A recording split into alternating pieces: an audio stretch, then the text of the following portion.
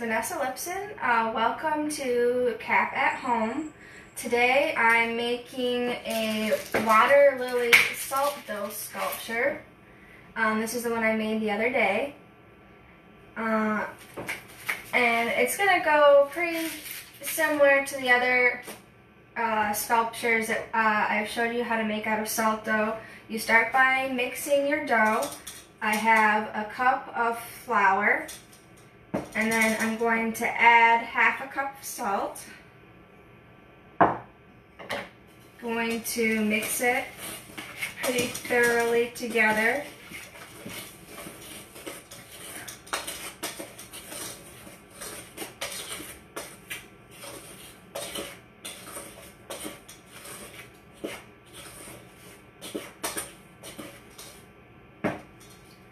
And then I'm slowly going to add some water. And then you are going to want to have a little bit more than half a cup of water for this project so that we can add some food coloring to it later to paint the leaves. So I'm just going to make sure that when I fill the water, there's a little bit more than half a cup. So you want a little bit left in the bottom of the measuring cup when you're done mixing the flour in the bowl.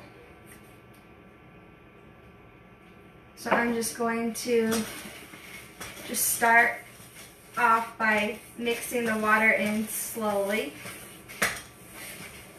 And you can see it's already starting to clump up.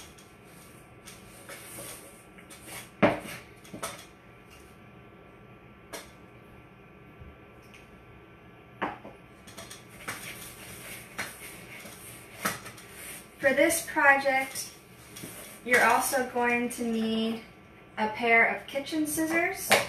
Like I said, you'll need food coloring, a rolling pin, a paintbrush, and a butter knife.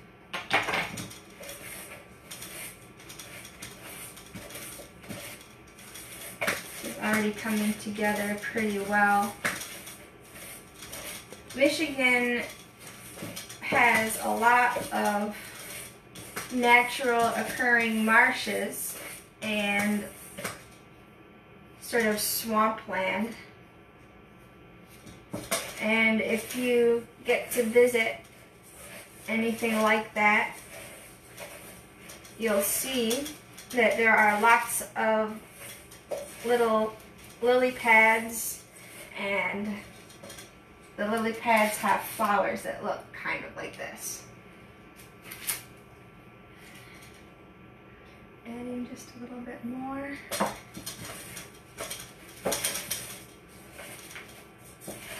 I'm just starting to get in here with my hands.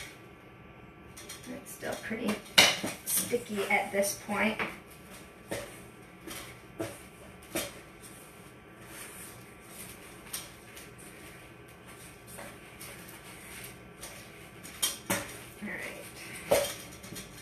A little tiny bit more water. And that's going to be it. You can kind of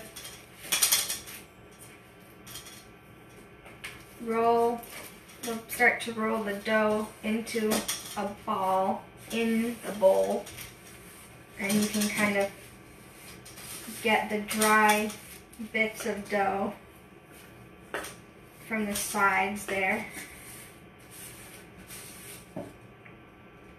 So I'm going to start by kneading the dough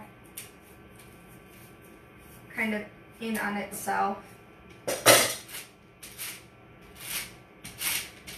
I have my work surface here covered with wax paper that will make it a little bit easier to clean up when I'm done. And as you can see, this dough is coming along pretty well. I mean, it's not really sticking that much to my hand, so you know it's about ready. And then this recipe, which is 1 cup of flour, 1/2 cup of salt, and 1/2 cup of water, will make about 2 of these water lily sculptures. Alright, so the next thing I'm going to do once my dough is pretty well formed is I'm going to portion it off into a few different sizes of balls here, dough balls. We want 2 that are about 1.5 inches and 2 that are about 2 inches and 2 that are about 3 inches in diameter. So you're going to have 6 dough balls all together, and each set of 2 should match up pretty well. So I've got 4.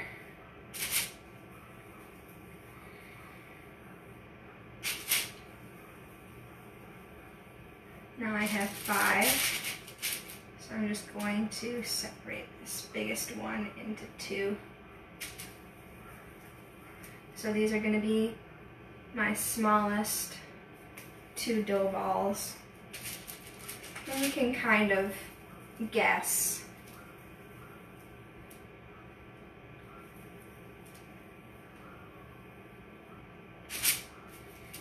As long as you have 6 dough balls that are kind of even, you'll do fine.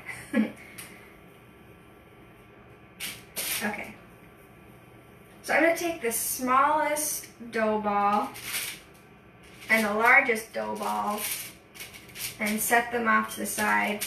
And we're going to start with the 2 medium-sized ones.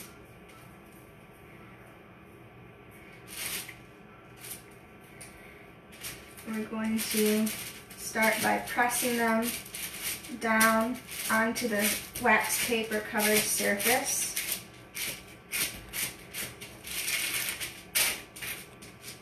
And you want them to stay pretty round. Also, your oven should be preheating to about 200 degrees Fahrenheit to completely cook and dry out your sculptures. Or you can also choose to air dry these salt dough sculptures, but it takes a little bit longer. It takes a couple, like about 2 days for them to fully dry, but they do get to more or less the same consistency, whether you air dry them or bake them. It's up to you. Alright, so this is pretty well rounded out, and I'm just going to work a little bit more on this one.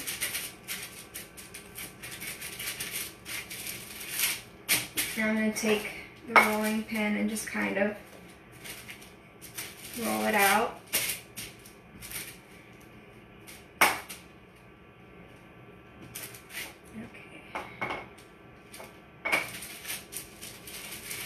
So we have 2 pretty similarly sized round slabs of the salt dough. I'm going to set those aside, and then I'm going to come back to the 2 smallest sized dough balls, and I'm going to go into my box of food coloring and choose a color. I'm going to do 1 red, and I'm going to do 1 blue. And I'm going to set the food coloring aside. Then I'm going to take my dough ball and make a little depression with my thumb into the center, so you have just like a little pocket. And then I'm going to do that with my other one as well. So both of them have like a little cup shape. And you use your thumb and your forefinger, and you just kind of pinch them open. And if you want to kind of make them flat so that they sit nicely, you can do that for right now. I'm going to take my red food coloring, and I'm going to make 2 little drops. Be careful not to use too much food coloring, or it's just going to make a much bigger mess. And then I'm going to take my blue food coloring and I'm going to make 2 little drops in the other one.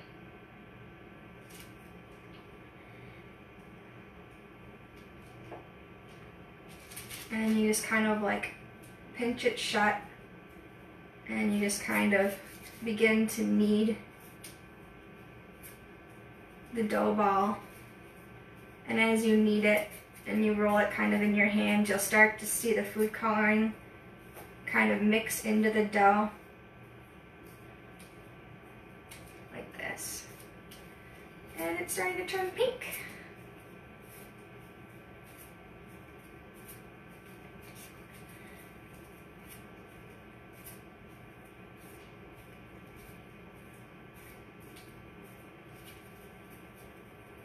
And just kind of keep mixing the food coloring into the dough. And you get kind of this cool swirl pattern.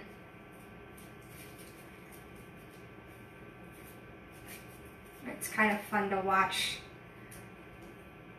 the color mix in.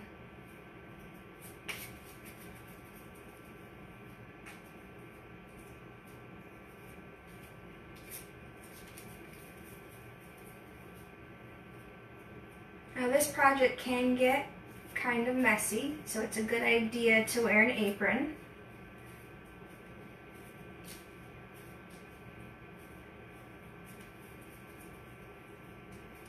Alright, this one's pretty well mixed. So once you get your first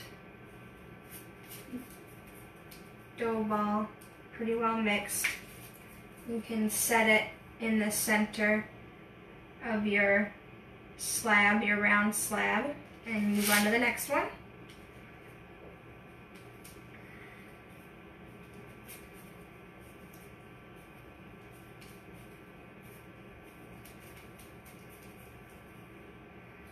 And then you're gonna kind of just keep kneading it until you get the food coloring to mix thoroughly into the dough ball. It's pretty fun to watch the swirls kind of just overtake the dough ball.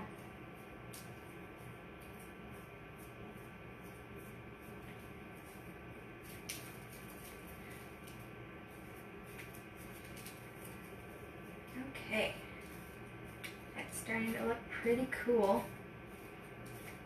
Just gotta mix it a little bit more. This is a really pretty, vibrant color of blue.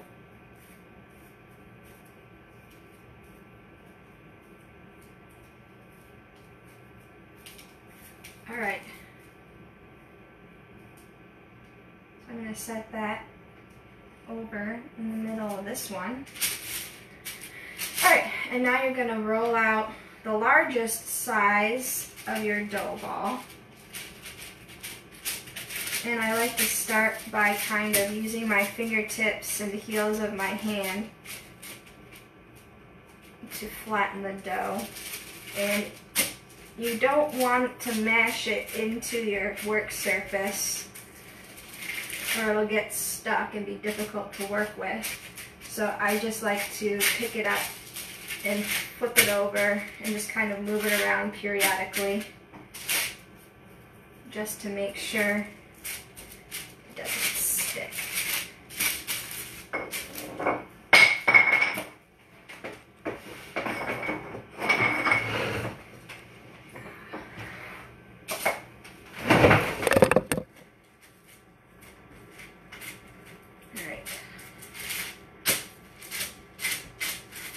To get kind of a consistent thickness, you can roll it out with your rolling pin and it's just going to be super easy. And so this slab, you need it to be just a little bit bigger so that it goes over your dough balls that you put food coloring in and also over the round slab underneath.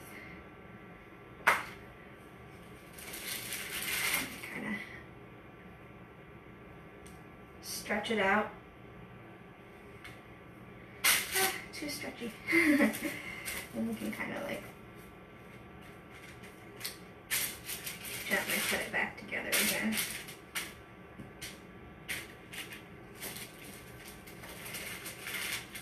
The thing I really like working with mediums like this is if you accidentally poke a hole or tear the dough, it's pretty easy just to kind of put it back together.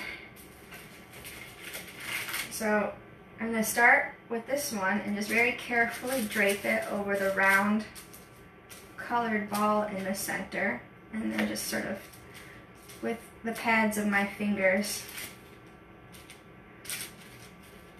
tuck it in and around, and then just kind of flatten it out again. And it's pretty well covering the bottom piece.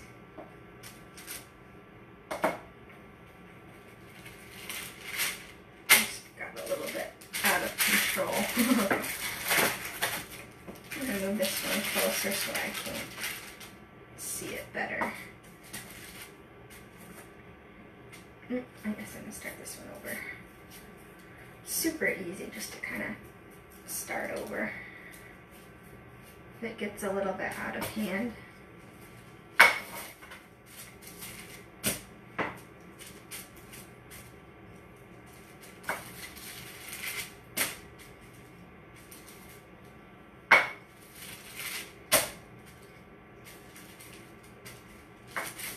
Alright, it's already looking really good.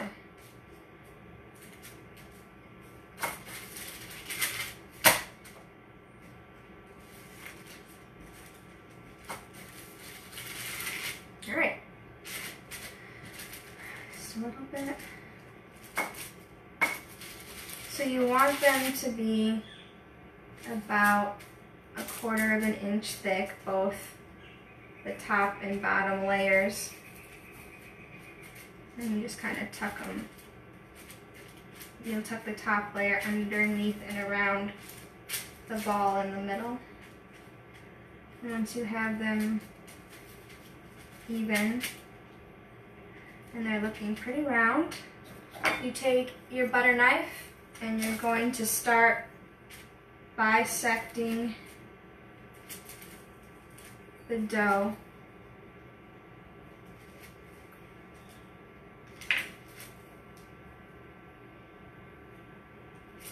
And then you go the other way.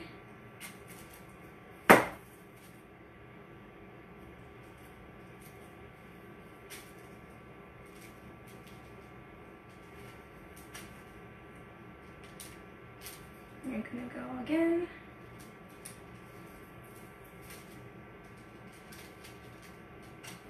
I'm going to end up with pretty much 8 even portions.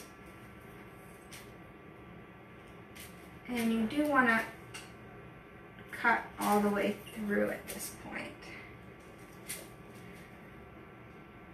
And then, once you have your 8 even portions, you're going to very gently just cut them, or mark them. You don't want to cut this time. You just want to make little lines, so you don't need to go all the way through the dough. This is how you're going to make the veining on the leaves of your water lily.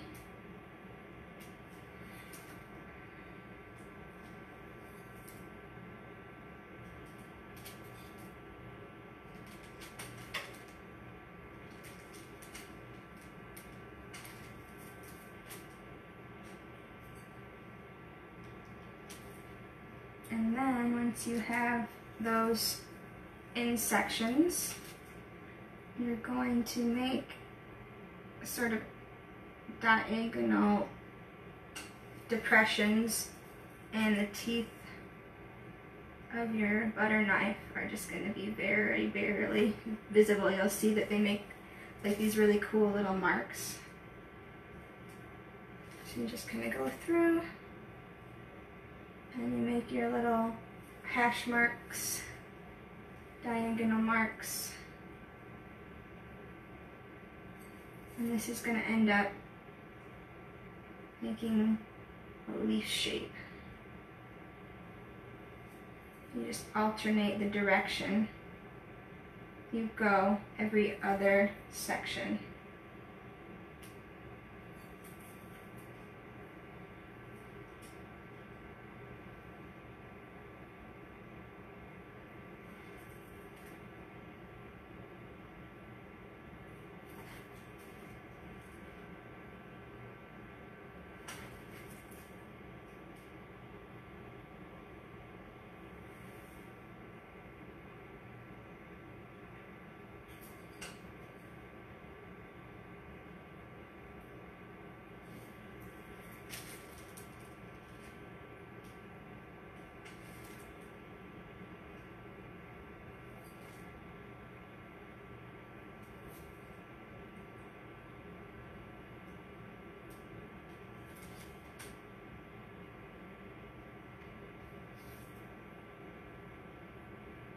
And then I'll make little triangle shapes and kind of put them together.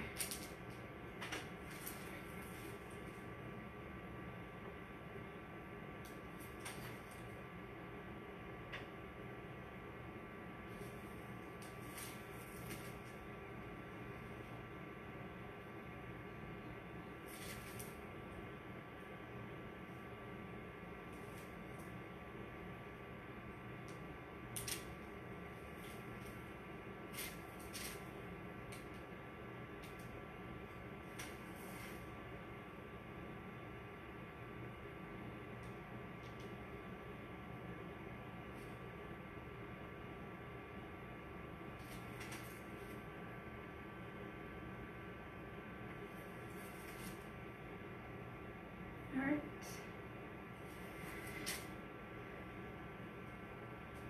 Alright, once you have all of your texture shapes, you're going to take two segments and you're going to pinch them together into a leaf shape. The center part is going to sort of stay connected.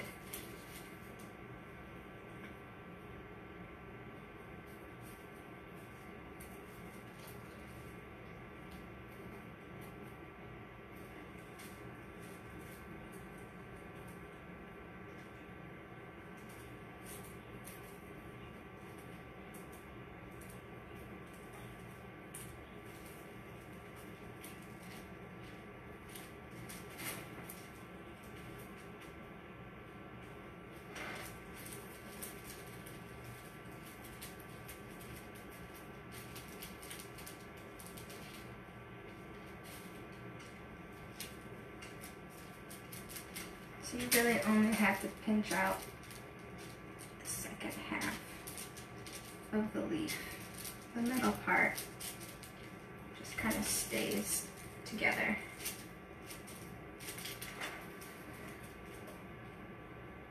Alright, then once you have that part done, you'll take your scissors and you'll make little cuts through the dough.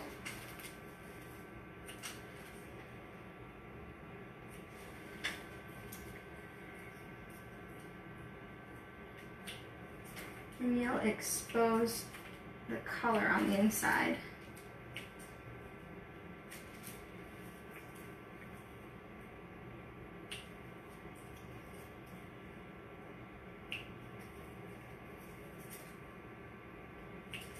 You don't want to cut all the way through.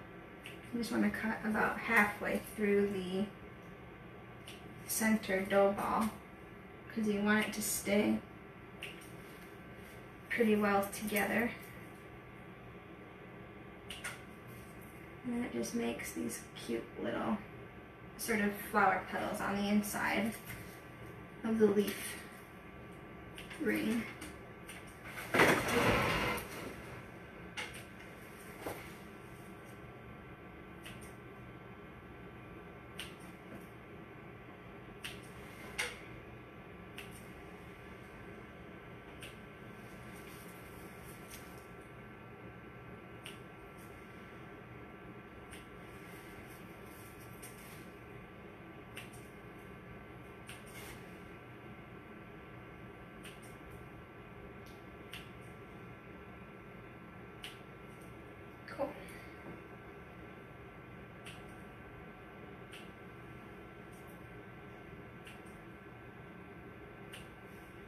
And then, with the last little bit of water, oh, I used it.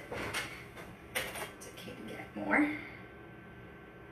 Only just another little bit of water, not very much, just a tiny little bit. It's probably less than a tablespoon of water.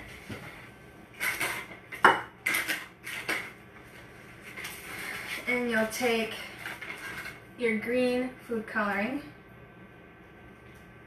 and just drop in a little bit. I use 2 drops.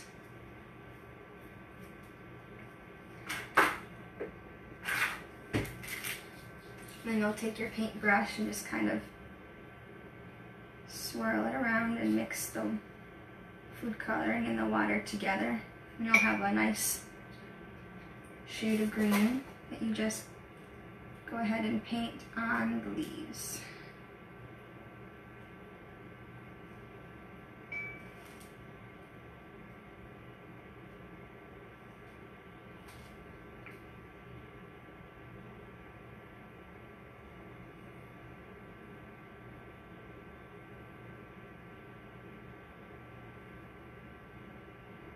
It's pretty cool when you can make your own sculpting medium from home. And just kind of make anything you like, really.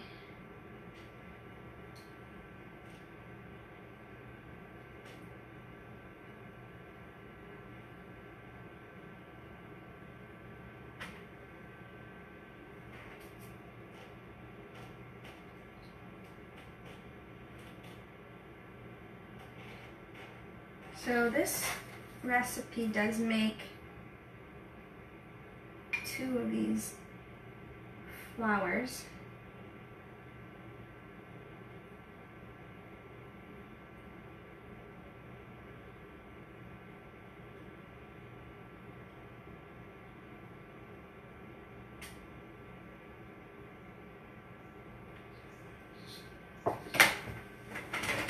Just carefully pick them up and put them on your covered baking sheet. I'm going to take this one out of the way because it's already cooked.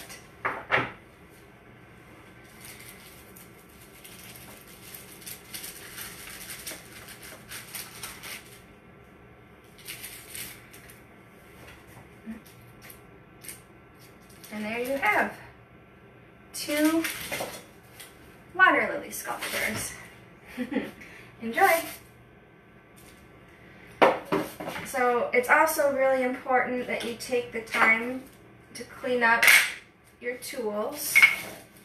A lot of paint brushes are made with glue to hold the bristles on.